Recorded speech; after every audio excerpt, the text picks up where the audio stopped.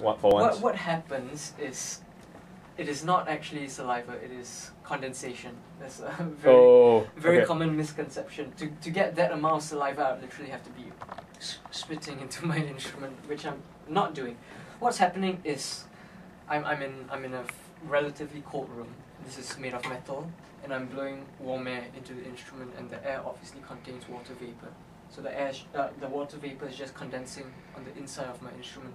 Eventually it builds up, and I have water inside my instrument. And if I don't clear it, I'll start getting a gurgling sound. Of course, if you so wish, you can instruct your player, don't clear your water and let the gurgling sound build up and a nice effect.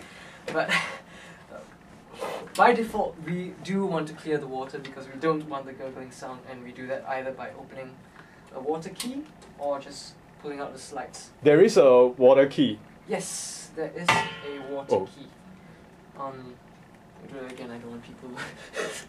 So and just show it to the camera. Where is it?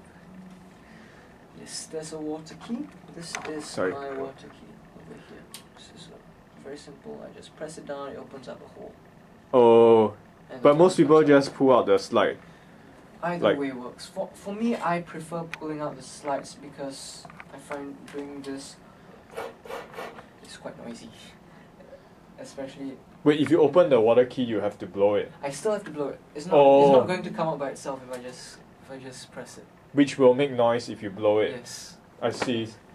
Okay, now... I can do it as silently as possible, but for me the main purpose of the water key is to clear condensation very quickly.